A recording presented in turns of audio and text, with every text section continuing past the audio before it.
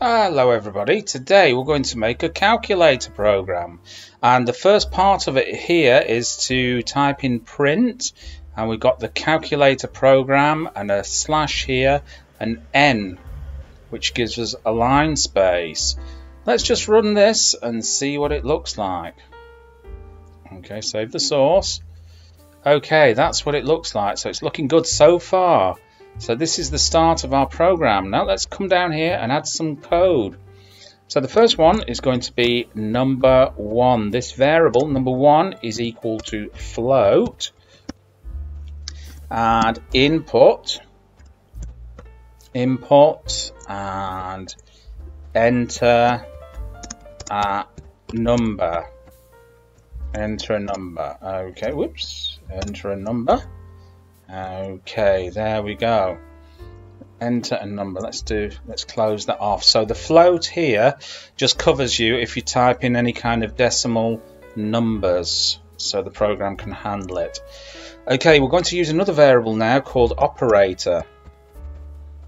Okay, operator is equal to input and enter. I'm going to put enter 1, 2, add, subtract,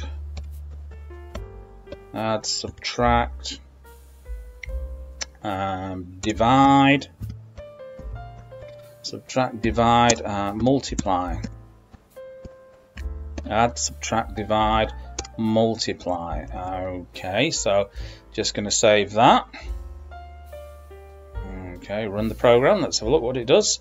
Enter a number, 7. Okay, I'm going to type add. Okay, add. Okay, nothing happens because we've not written the other lines of code. Okay, so we're going to go on to the next variable now, which is going to store number 2. Number 2 is equal to float. Again, float. Input. And enter a number. Enter a number. Okay, just close those off again. So there we've got it. Let's just save this program and we'll go down and we shall run it. Okay, enter a number, 7. Add. Okay, we're going to add and 7. It should take that, yep, but not return anything because we've not coded that line yet. Okay, so now we're going to do a little bit of coding.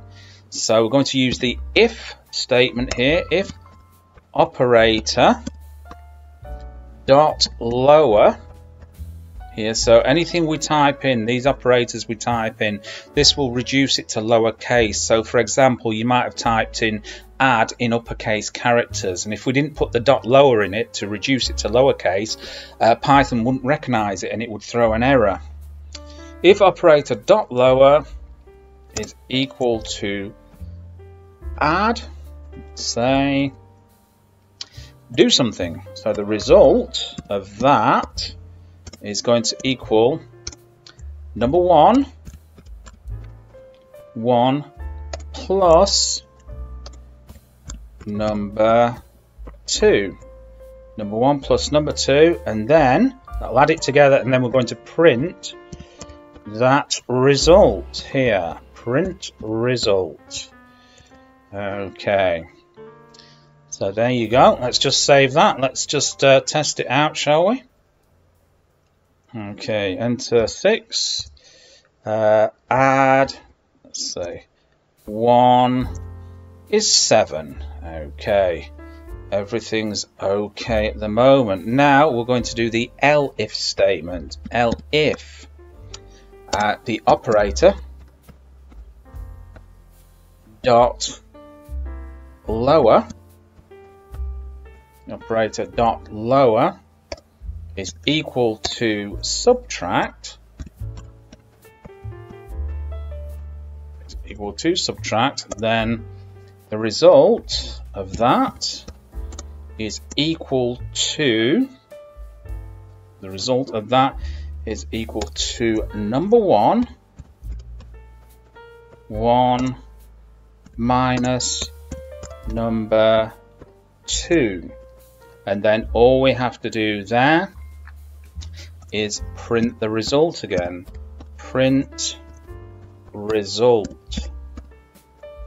Okay, let's save that and let's see if it works. So let's run the program again.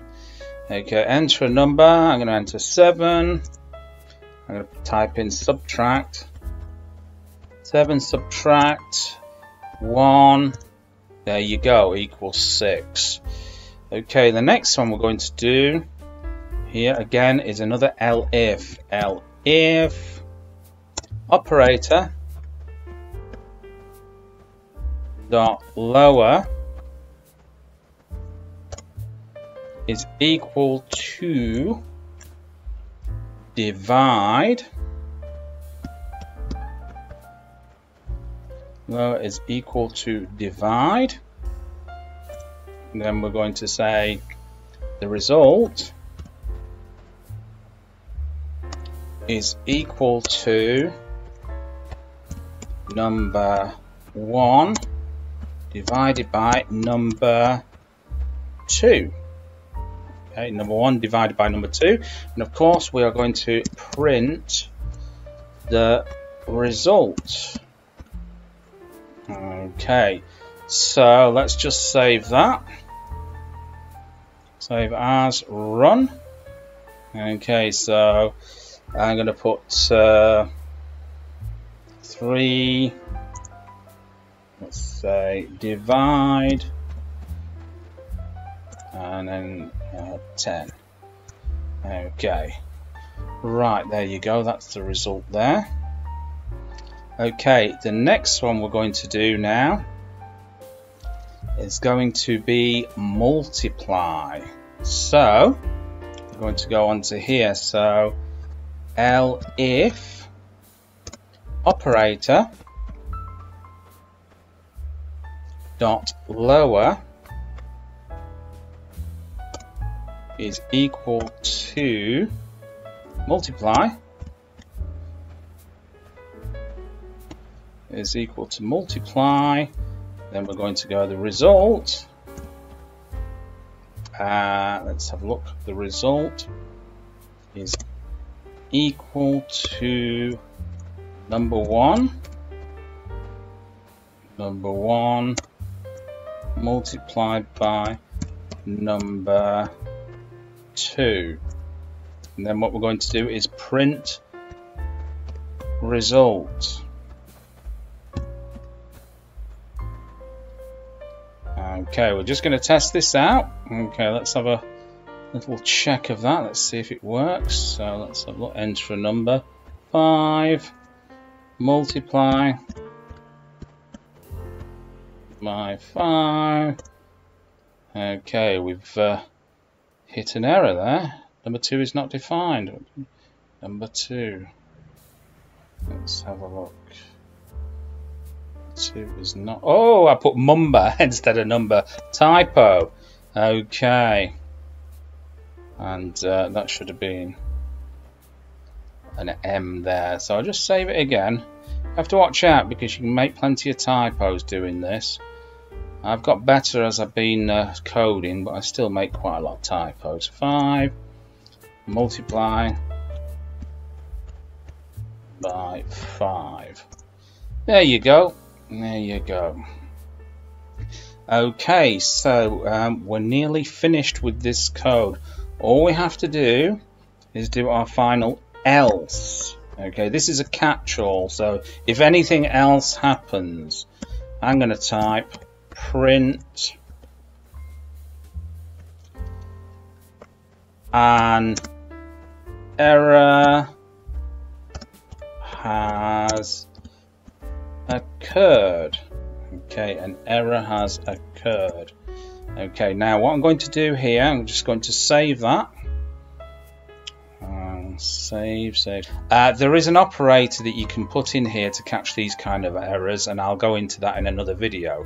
So let's just run this again. Let's just type in, let's say, 5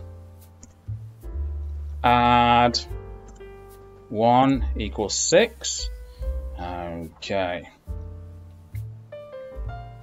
So there you go.